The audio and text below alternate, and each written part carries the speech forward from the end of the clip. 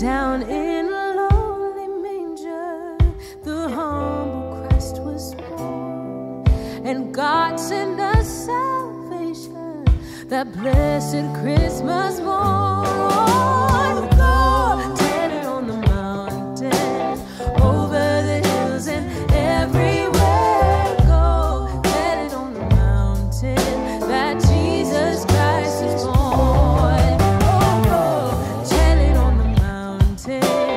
Over the hills and everywhere, go tell it on the mountain that Jesus Christ is born.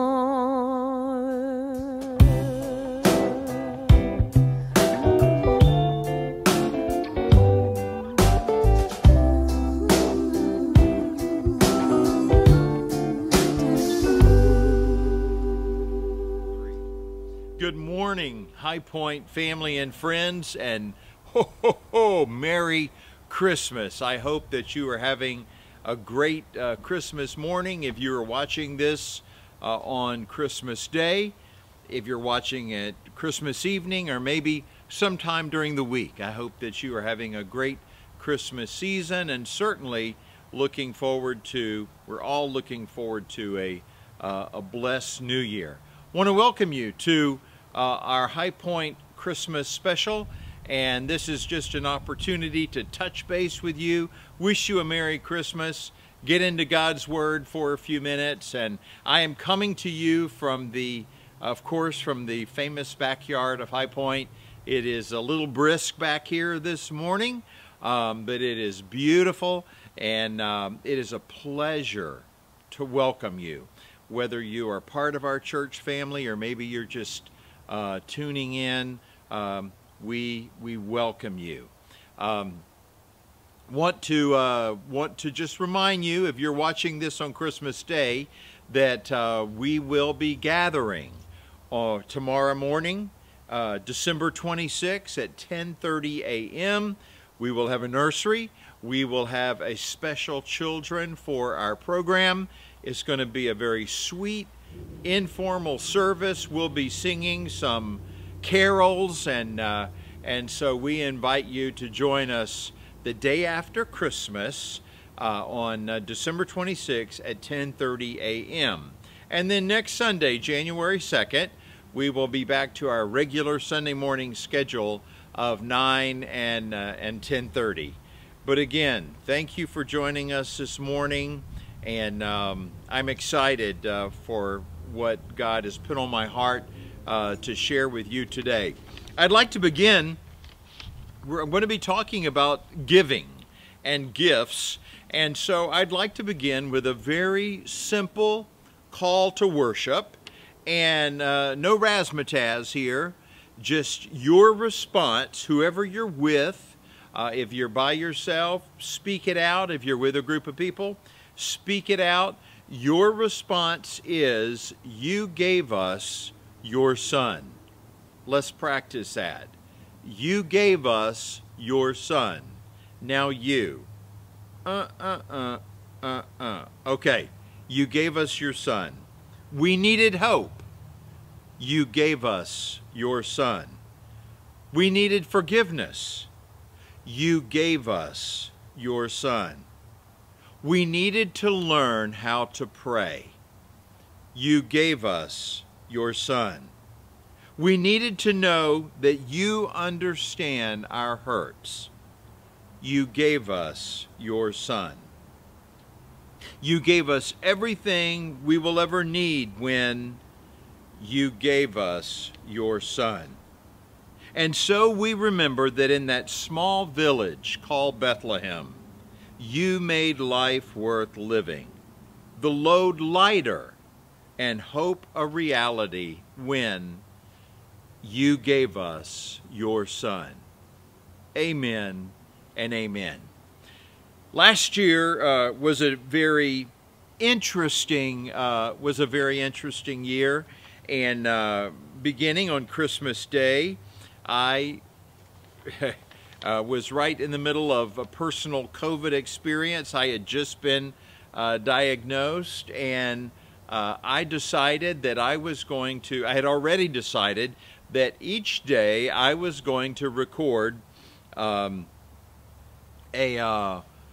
little 12 days of message experience, the 12 days of Christmas, and I committed to that for 12 days and did that, starting on Christmas Day and running 12 days. I thought about replaying that. I haven't decided if I'm going to do that again or not, but a few years ago I researched how much the 12 days of Christmas would cost.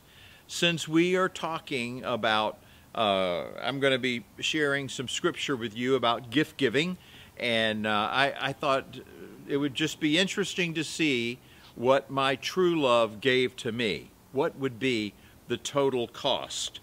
Well, here it goes. There might be a little bit of inflation that figures into this, but a partridge in a pear tree. Cost for a partridge in a pear tree, $25. I don't know if that includes, excuse me, that is just the partridge. What am I thinking? That is just for the partridge. The pear tree, $190. $190. Two turtle doves, $375. 3 French hens, $182. 4 calling birds, $600. 5 golden rings.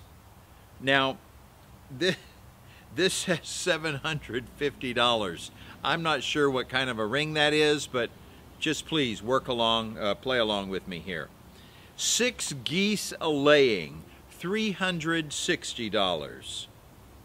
7 swans a-swimming, starting to get pricey, $13,125. 8 maids a-milking.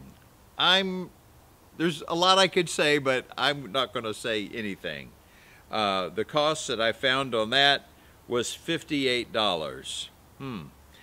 9 ladies dancing. This is per performance. $7,553. 10 lords a-leaping. $5,509. That includes repairing of the spandex when they leap. 11 pipers piping, $2,708. And drum roll, 12 drummers drumming per performance, $2,934, for a grand total of $34,284. My true love gave to me. I think that in order to organize that and pay for that, that person would definitely qualify, would fall into the category of a true love. Well, that is just for fun. Of course, we are talking this morning or this evening, whenever you might happen to be watching this, we are talking about the greatest gift of all.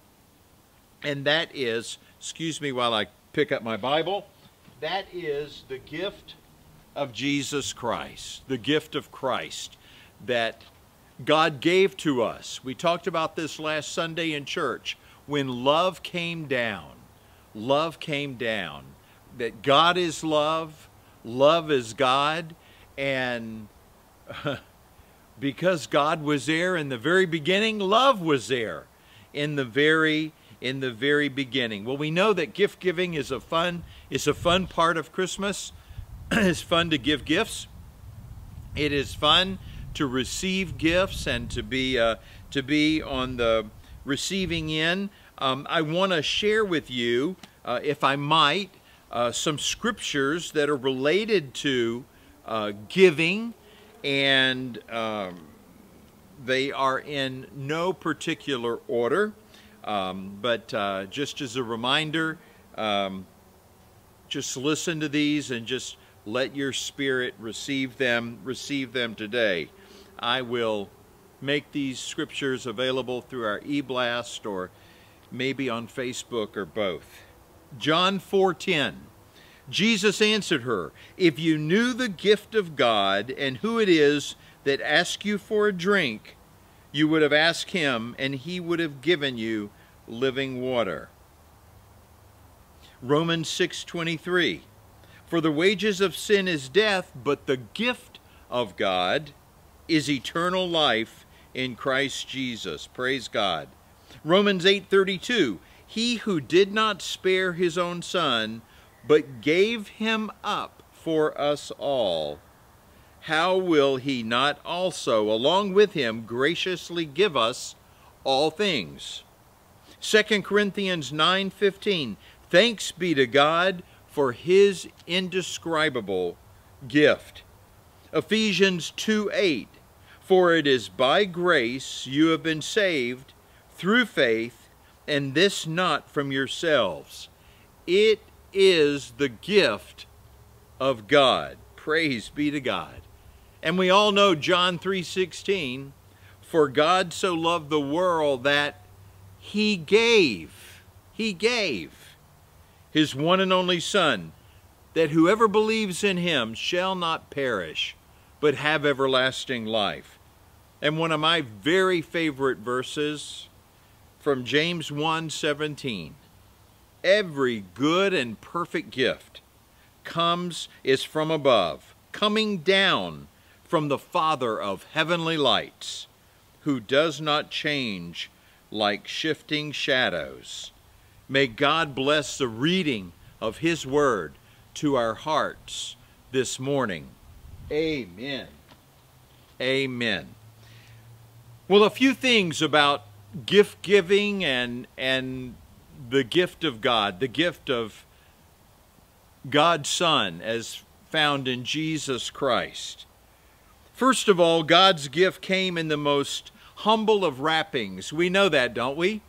We know that how many times have Sunday school teachers and pastors over the years referenced the fact that the God of the universe sent as a birth announcement, the birth announcement of his Son to a group of shepherds in the hillside, and that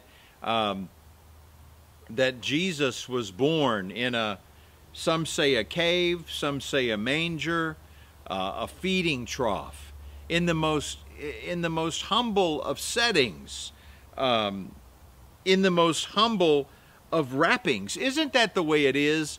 Aren't we sometimes? Isn't it just sometimes the small things that are sometimes that are the things that touch us, that often touch us the most. My dear cousin Don Paget, I don't know if he still does this, but it was very common for him to wrap gifts in newspaper. I don't know if you have anyone in your family that does that. But it was whenever we had a birthday party or Christmas gatherings, we would always, if there was something wrapped in newspaper, we always knew that it was Don. I think it was, Don could afford wrapping paper, but I think it was kind of done tongue-in-cheek, and it was just kind of his signature. It was kind of his trademark for him to wrap our gifts in that way. But God's gift came in the most humble of wrappings. Number two, the gift tells us something about the heart of the giver. I want to share with you, first of all, talk about the humblest of wrappings. I want you to look at, I want to line this up so you can see. Some of y'all know immediately what this is. You know that this is the wrapping of the gifts that our children have been receiving.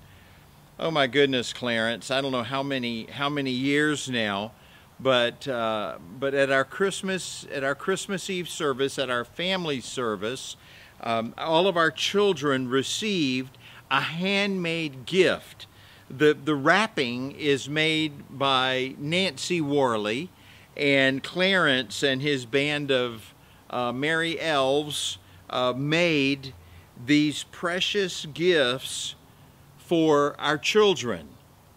And they've done this for years, a variety of different puzzles and banks and cars and little planes and all kinds of special. Look at that. Look how adorable that is.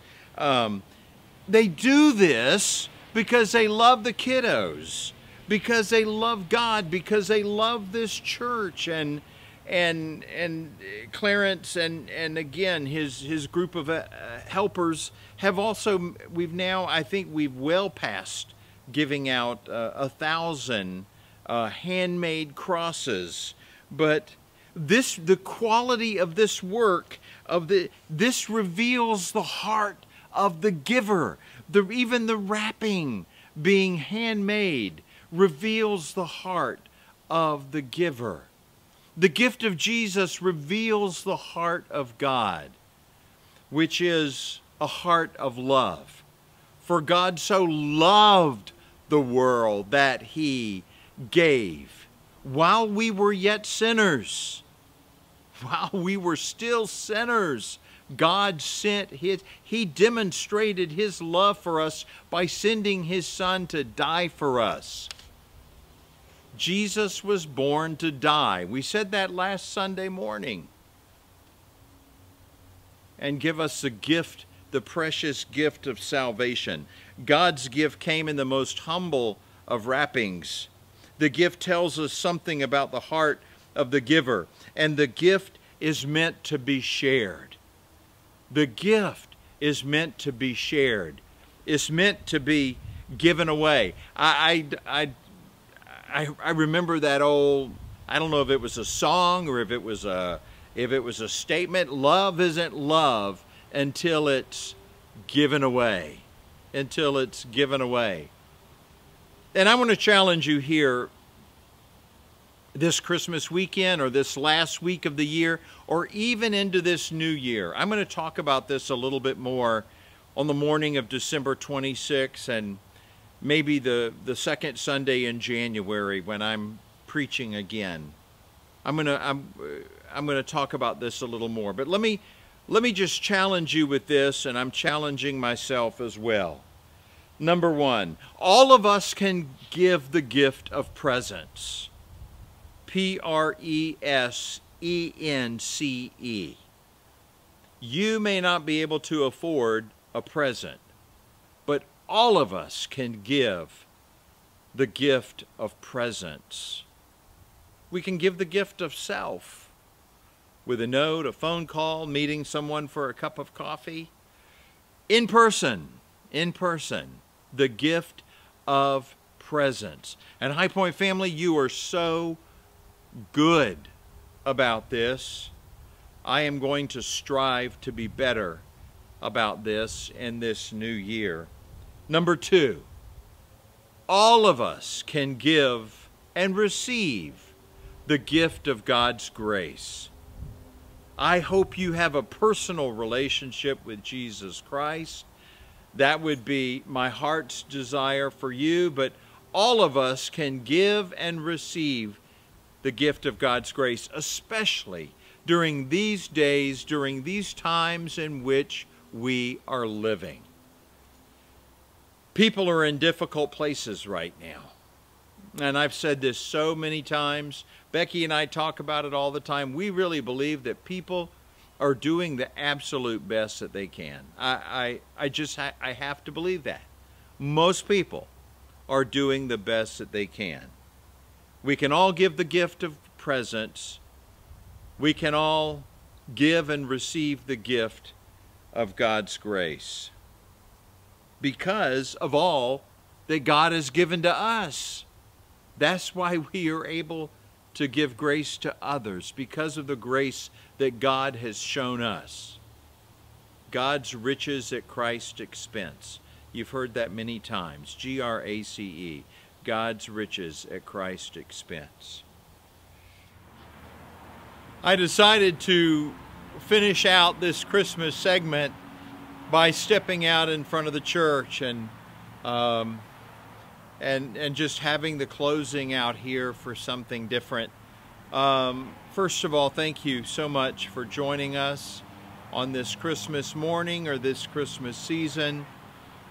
Let me remind you that there is a greatest gift that you can give, and that is the gift that you give to family and friends that you know without a shadow of a doubt Jesus Christ. That is a gift you give to your family and friends.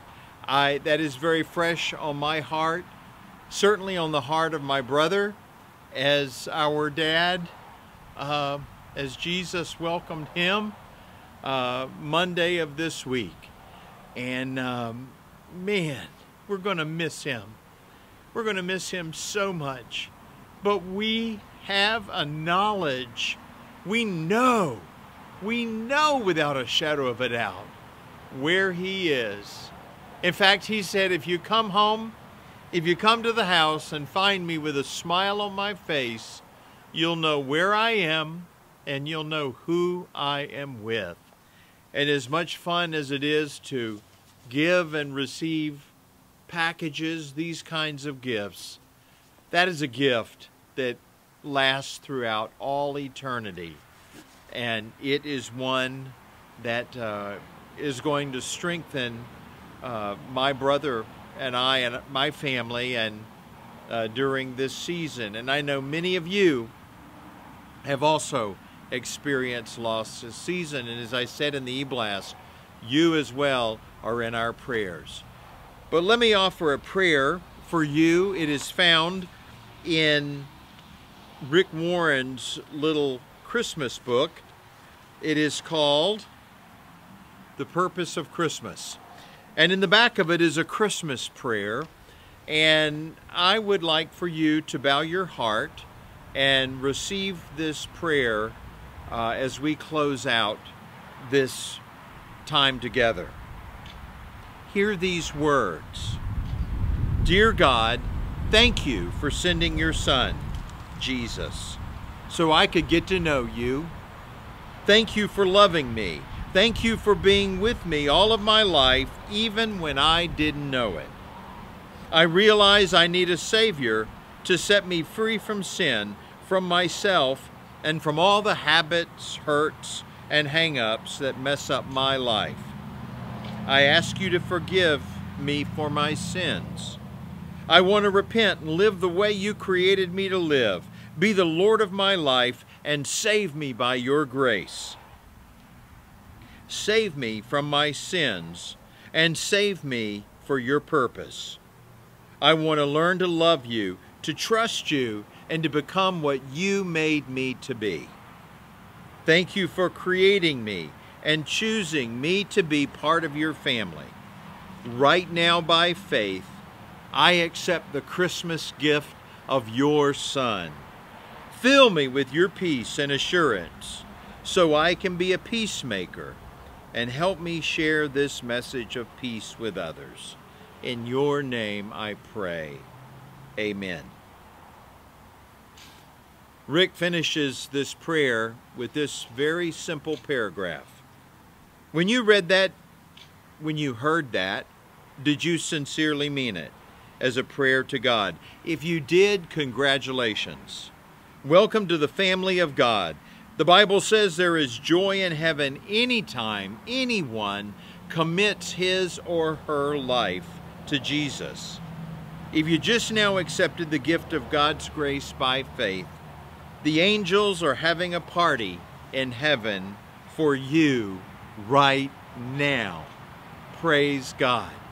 And if you said that prayer for the very first time, we would love to hear from you. I would love to be able to pray with you.